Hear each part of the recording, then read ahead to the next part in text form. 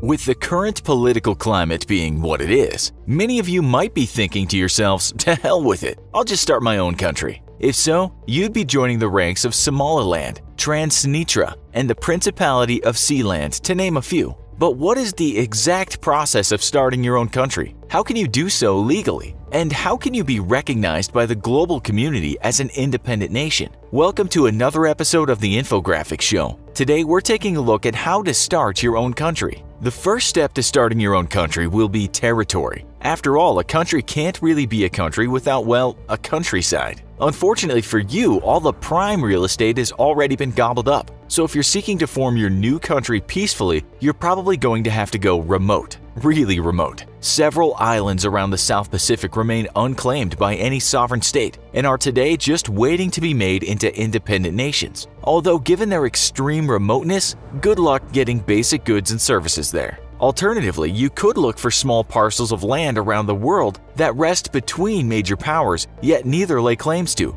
The microstate of Liberland, for example, was formed from territory along the Danube that neither Croatia nor Serbia lay claim to. Its size is only 2.7 square miles, but with a handful of citizens, there's plenty of space to be sovereign. If you're looking for other available real estate, you could take a claim in Bir Tawil, which lies between Egypt and Sudan. Spoiler alert, it's a barren desert with no access to fresh water, or portions of Antarctica. If none of the available less than prime real estate appeals to you, you could always just build your own. Per international law, nations can only claim up to 12 miles past their shores. So if you had the money to, you could start dredging up the seafloor and build a brand new island nation of your own. The cost would be staggering, but it's an option available to you. Alternatively, you could try your hand at building a floating nation. Many architecture firms around the world have drawn up very realistic, if also extremely expensive plans for floating cities. While the technical know-how is certainly there, the capital is definitely not. Maybe you don't just want to declare independence from your home country, but from the surface world entirely. You could take the Bioshock route and build a city on the seafloor itself and declare yourself sovereign. Whether that's technically feasible with today's technology is a complete toss-up, but legally speaking, you would be well within your rights to do so.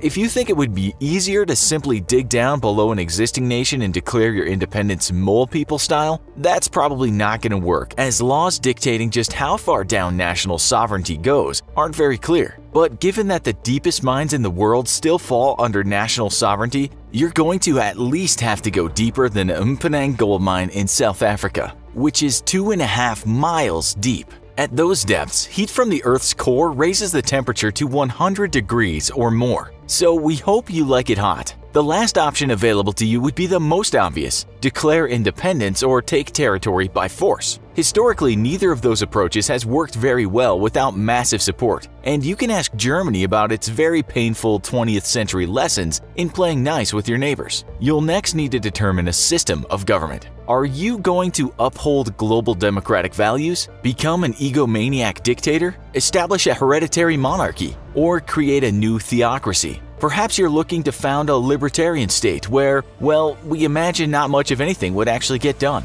The choice on how to govern yourself and your citizens is completely up to you, but whatever you choose, you'll need a cohesive national government in order to be recognized by the international community, and not just seen as a bunch of idealistic squatters. Your government should provide for the basic needs of your people, or not. But if you want to be recognized as a nation, it must meet one requirement: have an apparatus by which you can interact with other foreign powers. You're free to skip on social services and even a military if you'd like, but a Secretary of State or similar position is vital for being internationally recognized. Nobody says it has to be a competent Secretary of State, just that you need one. So feel free to nominate your cat if you'd like. It will technically fulfill this obligation. So you've successfully declared independence from the world and established the Kingdom of You, with Mr. Sprinkles as your Secretary of State, through which all foreign powers must channel their diplomatic requests. What's left? Well, you're going to need to be recognized internationally as a sovereign state if you want to have a chance of surviving, and that means establishing diplomatic ties with other powers. If nobody takes you seriously, you may fulfill all the legal obligations under international law to become a free state, but won't be recognized as such. The best way to do that would be to send diplomatic envoys to nations friendly to your ideology. Taiwan, while still technically part of China, has for decades declared itself an independent and sovereign nation from mainland communist China. In order to protect themselves from forcefully rejoining a nation they no longer want to be a part of, they've garnered the support of powerful nations friendly to their democratic ideals, such as the US and much of Europe.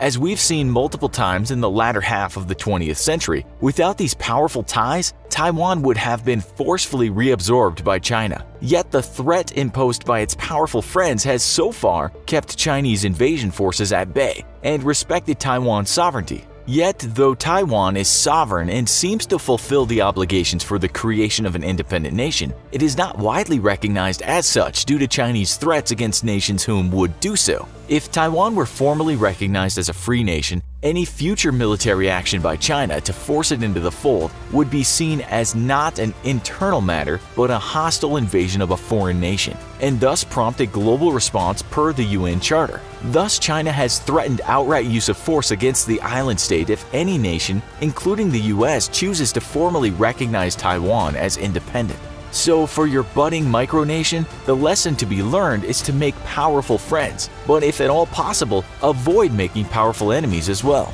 The best way to ensure you are declared a free and sovereign state would be to simply join the UN, which is not nearly as difficult as one might think. All you need to do, and we're not making this up, is simply write a letter to the Secretary General and request membership. That's it. There are no forms to fill out, no need to even outline what your nation is or how it's governed, just ask. If you're currently in the midst of establishing your own sovereign state, you're free to send your application right now to Ban Ki-moon, Secretary General, the United Nations, 1st Avenue at 46th Street, New York, New York, 10017. The next step, however, is a bit harder. Your application must be referred by the Security Council to the General Assembly, where it must win a 2/3 majority who all agree you are a peace-loving state and can carry out the duties of the UN Charter. Basically, the Charter states that you will preserve the rule of law, support human rights in your nation, and maintain global peace. So if you're looking to start the state of the murderous Republic of Murder, you're probably not going to gain entry into the UN. But nothing says you have to be part of the UN to be an independent nation. The Vatican City, Palestine, Taiwan, Western Sahara, South Ossetia, Abkhazia, and Northern Cyprus are all non-UN members, but recognized by at least one country that is. It'll certainly help your cause to be in the UN, but as we've seen, it's not entirely necessary. If you want to start your own country, you're going to need to know the law. Luckily, Skillshare has your back. With over 24,000 online classes like how to jumpstart a successful paralegal career to learn partnership agreements, you can brush up on your legal chops or start developing some new ones today. As an online learning community, Skillshare and its thousands of online classes can help you hone your skills or learn new ones. The first 1,000 people to click the link in the description will receive 2 months of premium membership, absolutely free. Join Skillshare and start learning today.